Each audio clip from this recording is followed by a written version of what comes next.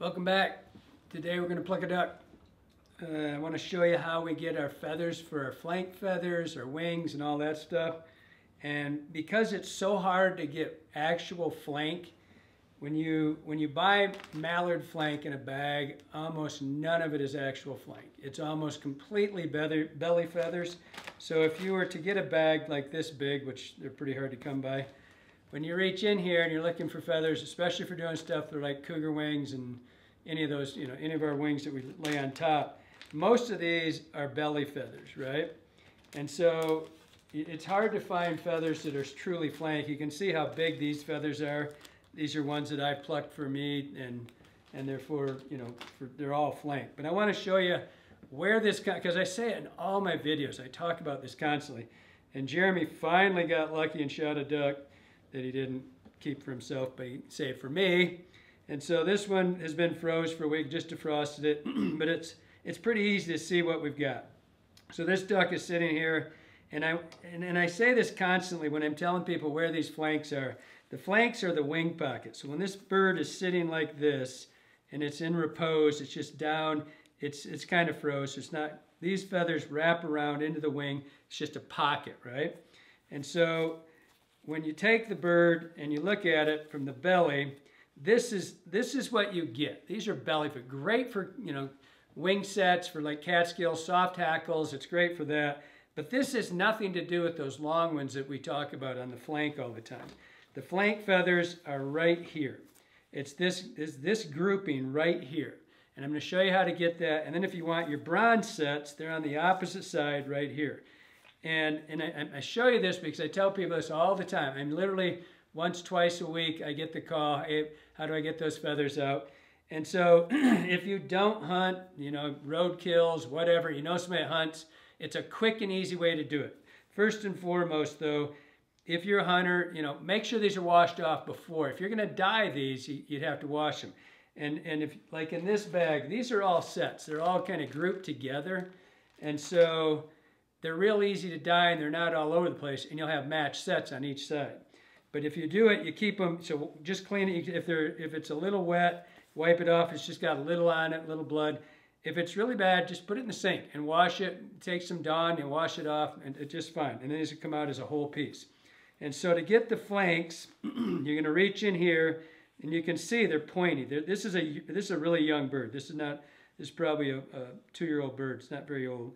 And so these flanks aren't really, really big, but they're going to come out as one set. And you can see right here, so where the wing pocket is, these are this group. That's the actual flanks that are the pointy ones that we're looking for. They're all straight. There's no curve to them. There's very little curve like this. They're just flat. And all you do is you reach in here, and you can kind of see, these are the short, there's not much there. And you reach in, you get about that much right there, and you simply pull it out, right? You can see it's one gob. If that bird wasn't froze, most of that's froze on there, it took a little hide. If it wasn't froze, it would just pop out just that fast. And it'd be super simple. But you can see, now I have a match, well, I won't when I pull the other side. I've got all these perfectly straight flank feathers, right? That's probably 30 to a side. So you take that one, turn it over, back side right here, come into the wing pocket, same thing. Now you've got 60, feathers that are all exactly the same. They're matched, they're beautiful. If you were going to do this by buying it in a bag, you'd probably have to buy 40 bags of Mallard, because you just don't get these straight flanks. I mean, you get them, they're all over here. So there's 2 perfect sets, and that's why I said keep them together, clean them before you clean these things out before you, if they're dirty, clean them out before, because if you want to dye them, it makes it super simple. You put them in, they're done, and they come out just like this. Now, on these bronze sets, they're on the other side right here, right on the top, the shoulder coverts right there. And you can see, it's the same thing. You just come in, try to get them, and pull them off. So now I've got a complete set, one side here. Get over here, one side there. Those are all, that's a whole set. When you see these in the bags, I don't know if I have any around here, there's usually like 4 or 5 of them. And they're matched, right? So that's one. But that's the whole thing. And now you can come in to the rest of the duck if you want to harvest everything. How we're going to sell, you'll see a lot of times we sell wings, whole wings, right? And I like these secondaries. These are, they're really cool looking, but if you're gonna do it for wings, for just like mayfly wings, just harvest this end. And we're gonna do that next year ourselves, so we don't have the whole, because this is what starts stinking.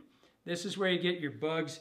If you don't clean that out, get all this meat out of here and clean it and borax it and salt it and get it all nice and dry, you'll get dermestid beetles in your stuff.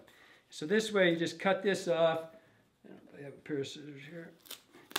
And so now there's very little meat in this, and you'll get all these wings. You'll have a match set.